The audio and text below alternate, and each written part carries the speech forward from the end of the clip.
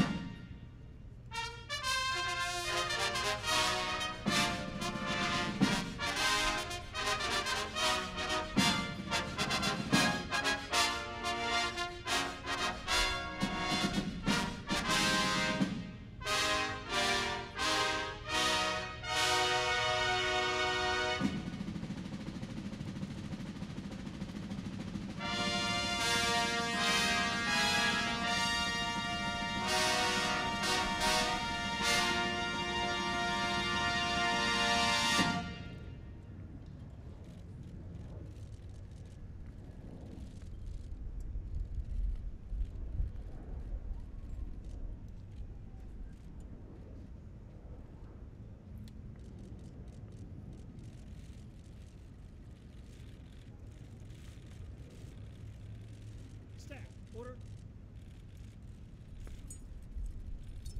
Order! Right shoulder!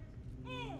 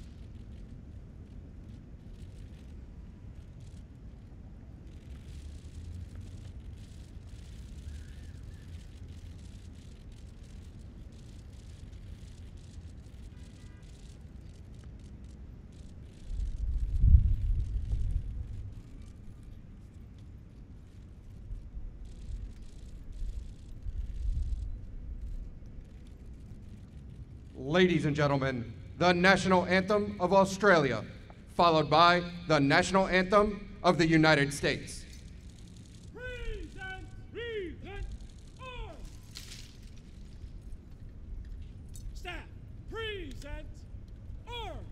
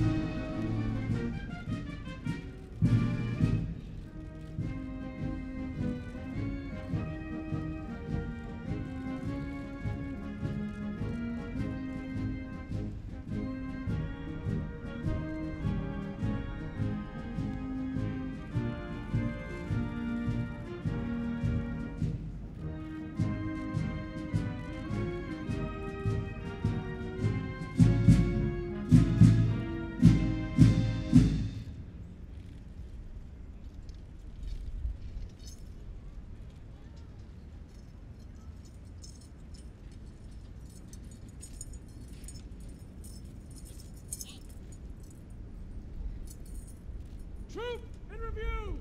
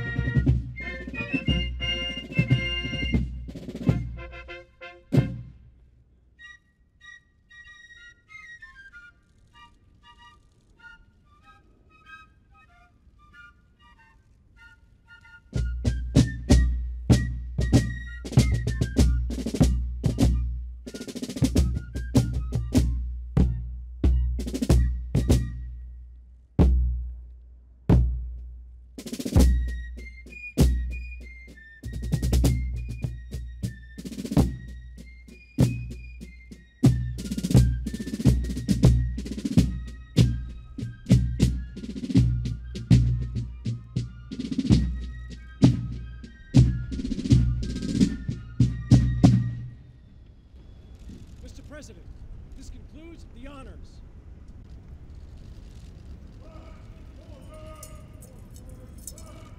Ceremonial at ease. Hold, hold. Staff, ceremonial at ease. Ceremonial at ease. Thank you. Prime Minister Morrison, Mrs. Morrison, members of the Australian delegation, and distinguished guests, today we celebrate the long-cherished and unwavering friendship between the United States and Australia. The First Lady and I are honored to welcome you and Jennifer to the White House, and we look forward to hosting you for a state dinner tonight in the Rose Garden. It will be quite something. The unbreakable bond between America and Australia is rooted in eternal ties of history, culture, and tradition. Last year, our nations commemorated 100 years of mateship since our gallant service members fought together in World War I. Today, we vow to carry on the righteous legacy of our exceptional alliance. The close relationship between our two countries dates back to the earliest days of the American Republic. In 1792, during George Washington's first term, the American ship Philadelphia became the first foreign trading vessel to enter an Australian port. In the coming decades, American prospectors, whalers, and merchants traveled to Australia for opportunity and adventure. They found in your people a kindred spirit. Americans and Aussies are loyal, bold, independent, and very, very resilient. With incredible optimism and grit, our forefathers built homes and nations in lands of endless beauty and possibility. Together we share common customs, common values, common dreams, and common heroes. In the First World War, our bond was sealed in blood at the Battle of Aumale in France. In the words of Australian General John Monash, the events that took place there live forever in the annals of our respective nations. General Monash led the operation and began the offensive on the 4th of July, 1918, to honor the Americans under his command. On that Independence Day, the mighty Aussie and American forces charged uphill to push the enemy from the high ground and retake strategically vital towns.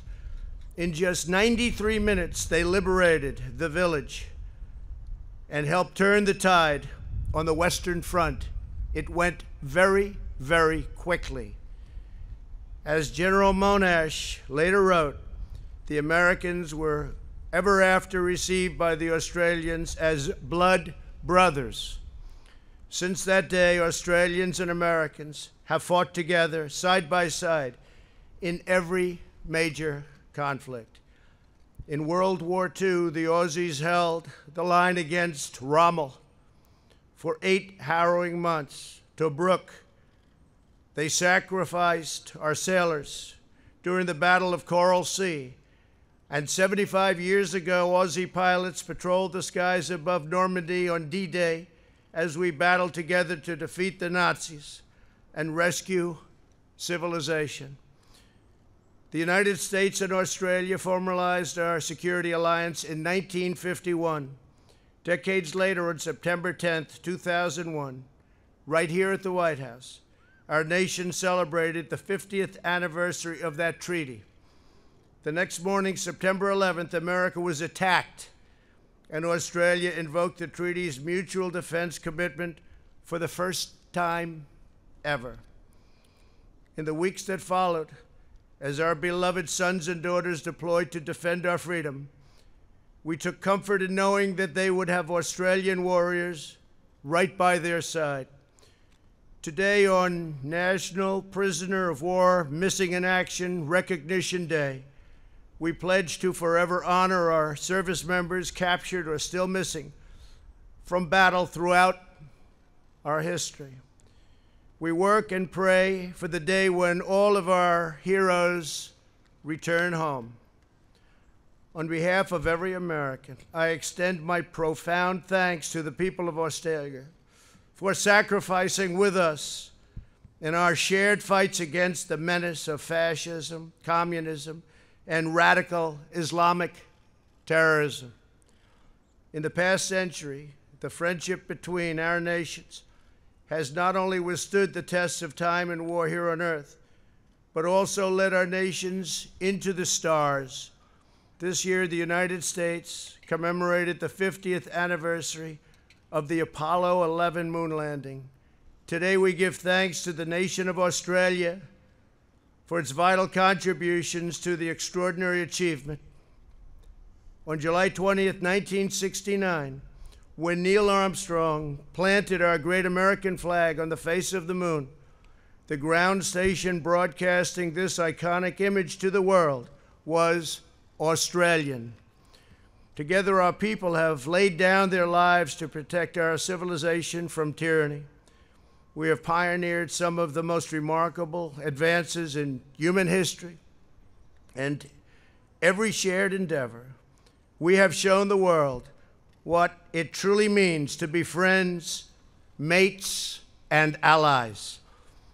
As we begin the next century of our truly extraordinary partnership, I know that America and Australia will remain forever united in defense of our liberty, our sovereignty, and our most treasured values. Thank you. God bless you. God bless Australia. And God bless the United States of America. Thank you very much.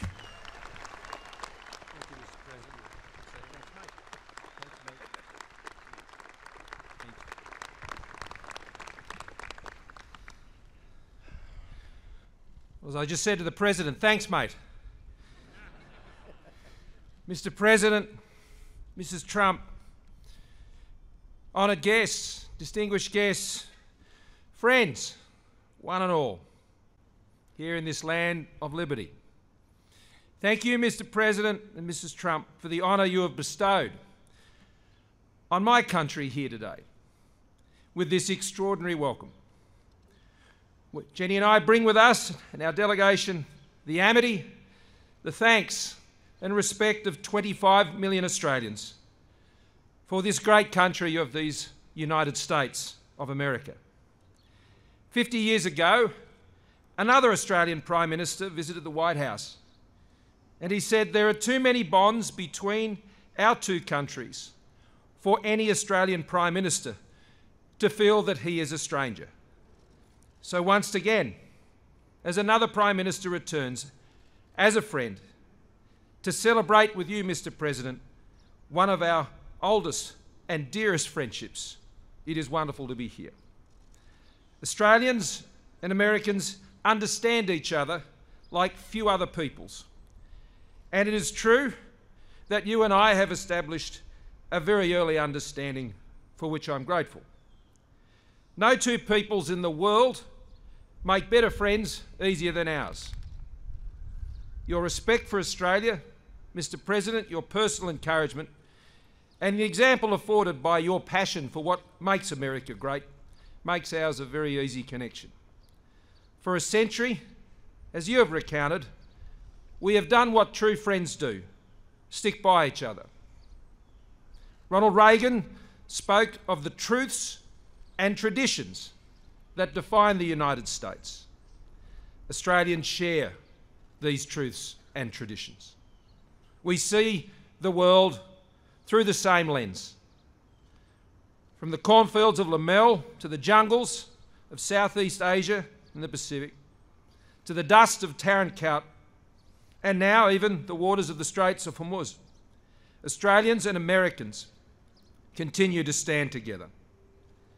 I'm reminded of a story of a young American soldier in the First World War calling out to Australian soldiers for help to attend to the wounded. And an Australian soldier replied in the notorious blunt language of soldiers, which I will censor here. But he said, "Sure, Yank, I'll go. We're in this thing together." Mr. President, Australia may often look, he's a New Yorker. Mr. President, Australia may often look to the United States, but we have never been a country that has been prepared to leave it to the United States. We don't. That's not our way. We pull our weight. Like you, our lives, our fortunes, and our sacred honour are found in our willingness to stand for what we believe. We believe, as Teddy Roosevelt declared, that national strength is found in the ability of citizens to live out their lives with self-restraint, self-mastery, common sense, the power of accepting individual responsibility, and the ability to act in conjunction with others and with courage and resolution. We believe in the capacity of enterprise and free markets to create wealth and to lift all, and for free and fair trade to bring nations closer together. We believe that governments derive their power from the consent of the governed, and that the ballot box and democracy is the surest foundation for peace and security. And we believe in the rule of law and freedom of association.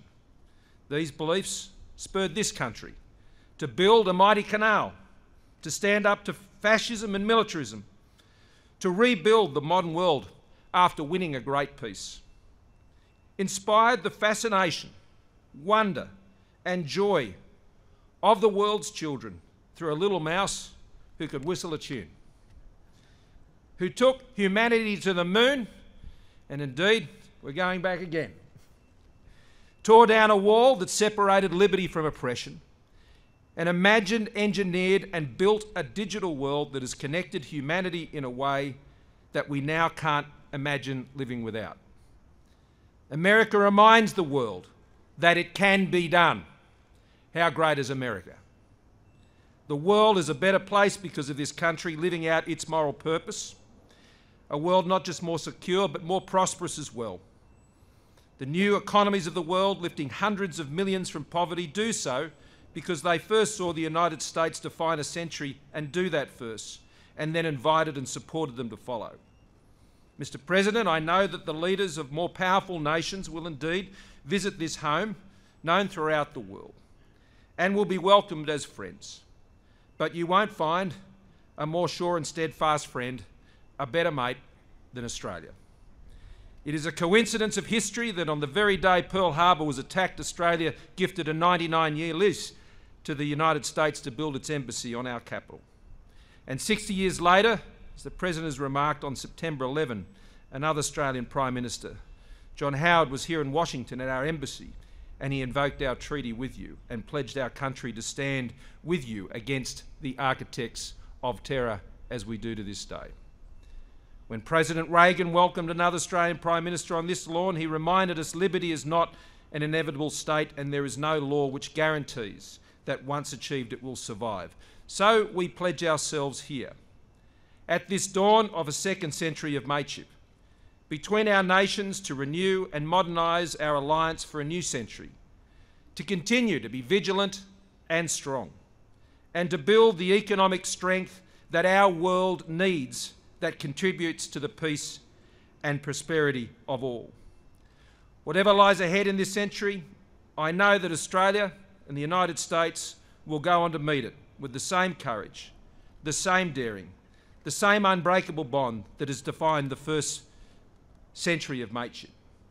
Mr. President and Mrs. Trump, thank you again for welcoming Jen and me here, and here as true friends. May God bless you. May God bless the good peoples of the Commonwealth of Australia and these United States of America.